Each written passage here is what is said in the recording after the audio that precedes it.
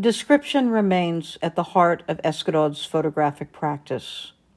The artist's eye for significant details and his ability to transform them into the language of two dimensions takes many forms.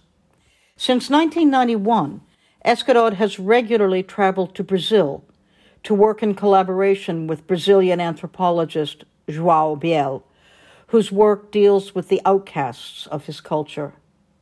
Much of their ongoing research has taken place in the remote community of Vita, where Brazilians abandoned by society because of profound mental or physical illness have established a particular way to live while cut off from the rest of the world.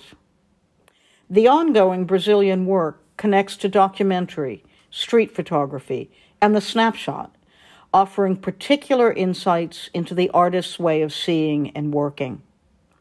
By placing selections from this ongoing research project in the context of Eskerod's larger body of artistic production, we may deepen our understanding of his practice as a whole.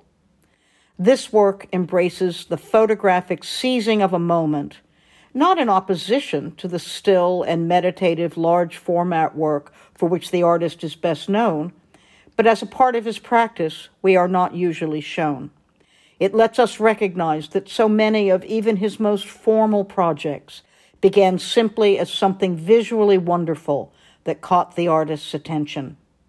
In Vita, the artist shows us his search for meaning in the raw.